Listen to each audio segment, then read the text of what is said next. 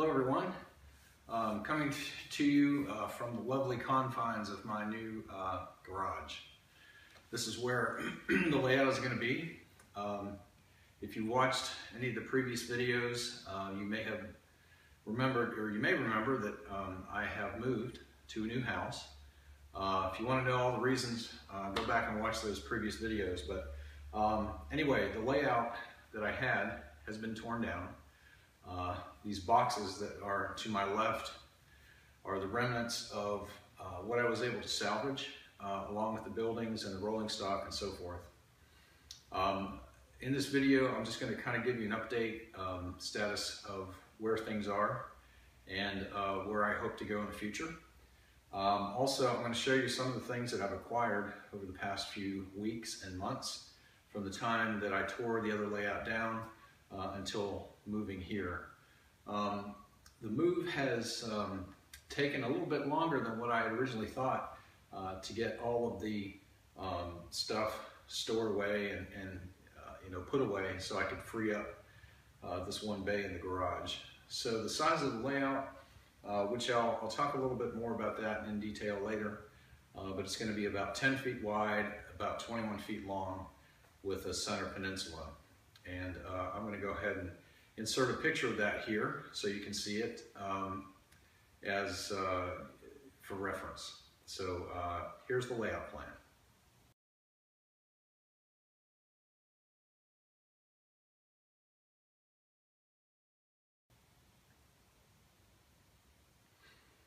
All right, so the orientation, I think, is going to be maybe a little bit turned from what I originally thought.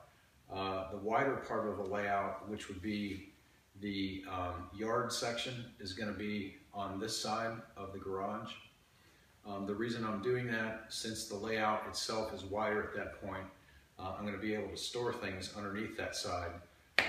Things like lawnmowers, other stuff that I can't hang up on the wall. So that's at least, kind of the orientation. So it'll be the yard over here.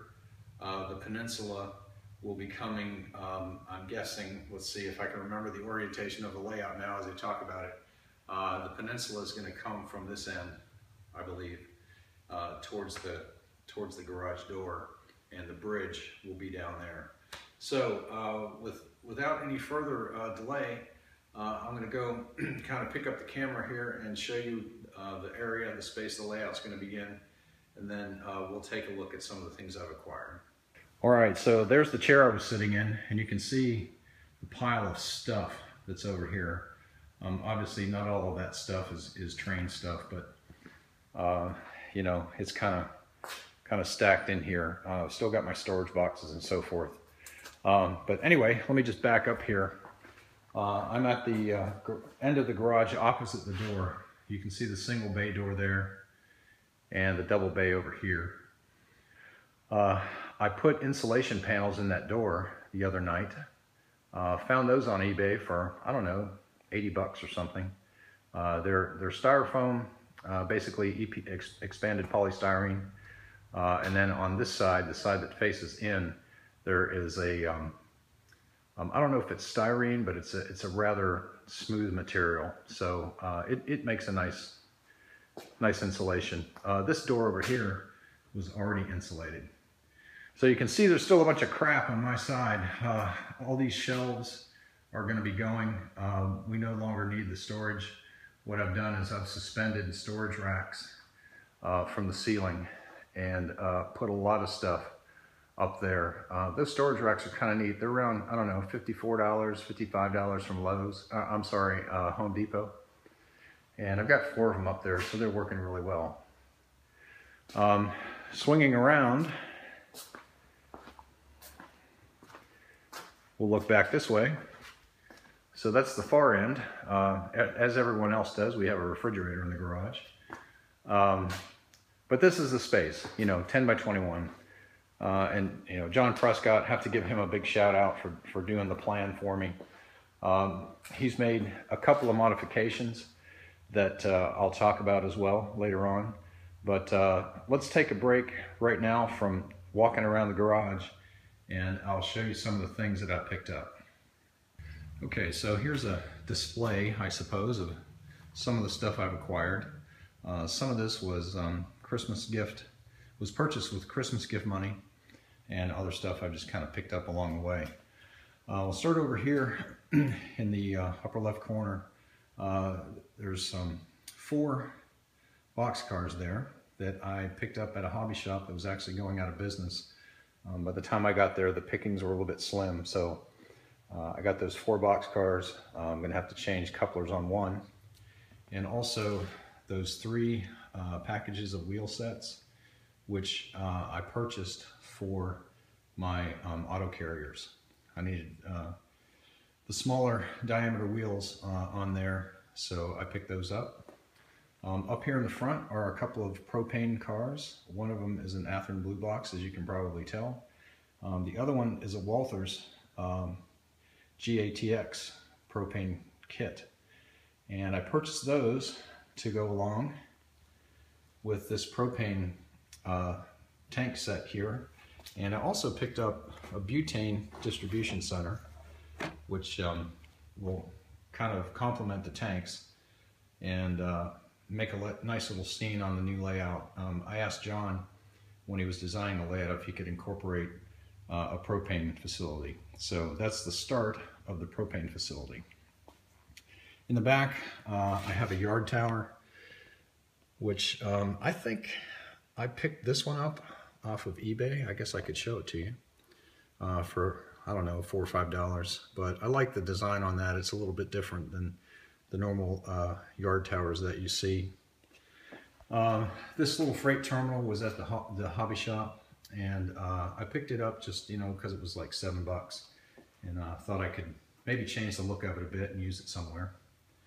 Over here, these 2 Burlington Northern Blue Box units are both, they're brand new, probably, I don't know, 20 years old maybe, but the one on the top is powered, the one on the bottom is not. I've had the shell off of the top one, that's why it's sitting there loose. I didn't want to, you know, put it off and on many more times so as not to break those tabs. But I have some Digitrax DCC controllers here that I'm going to put in there. One of them goes in there. As I said, the one 6784 is unpowered, 6773 is powered. I picked up this Northern Pacific at the train show in Nashville in December. It's new as well, but it does not, it's not DCC, but it is ready. So I have a decoder for that one as well. And this Bachmann in the front is something, a little experiment that I wanted to try.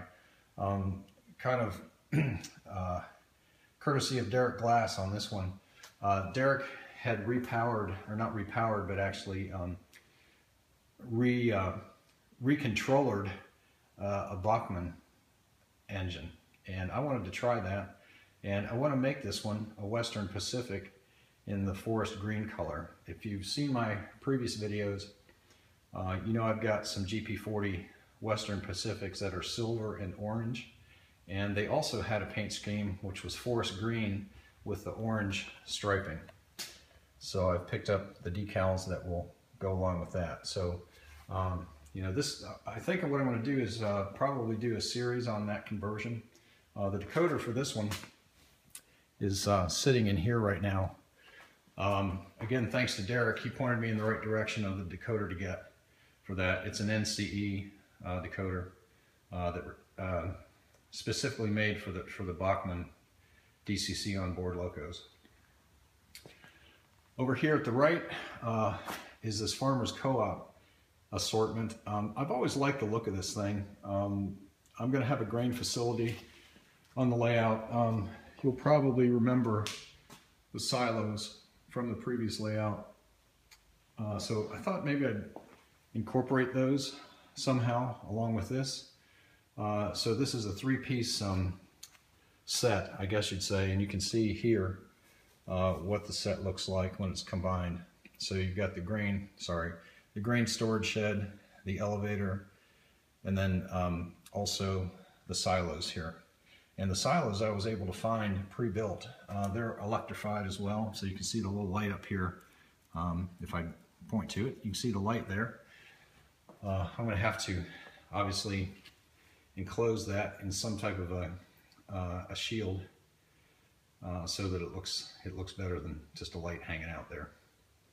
But anyway, that's all the stuff I've acquired lately. I've been kind of itching to get started, as you might imagine.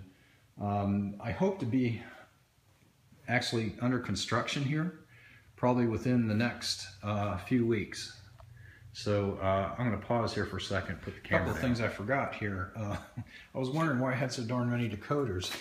One of the decoders is going to go in the Atlas here.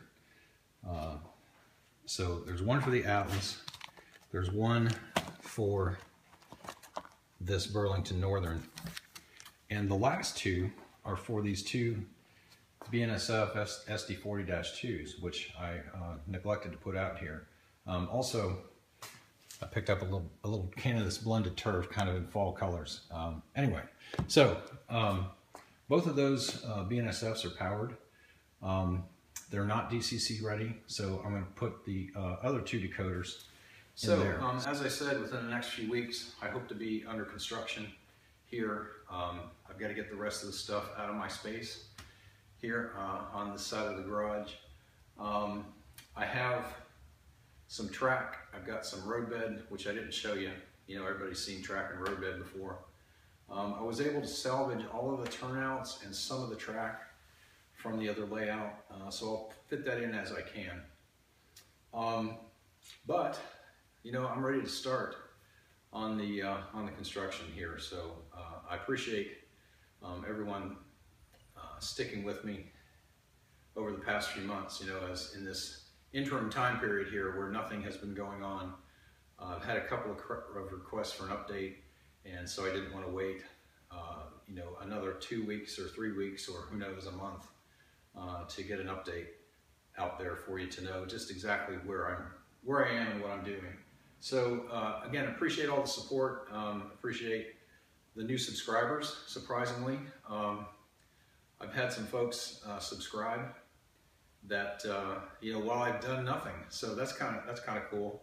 There was one new subscriber who said that he had watched all of my videos from back in the day when I had the first garage layout up until the destruction of my second layout here. So things have kind of come full circle, back in the garage again. Oh, one thing I wanted to mention, I'm going to put a heat and air unit in here, one of those mini split systems.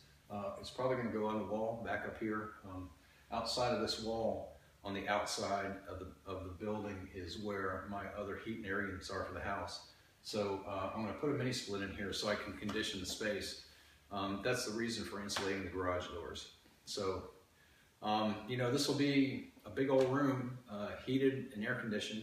So you know, I want to go through all of the problems that I had before in the garage when it was too cold to work in it, or it was too hot to work in it, and with the track expanding and contracting, you know, that just wasn't a good thing. So, all right, I'm going to wind this up because I'm starting to ramble. So maybe in a couple of months, we'll see some major progress. Hopefully in 2 to 3 weeks, we'll begin. So again, thanks. Have a good evening, and enjoy running your trains. Talk to you soon.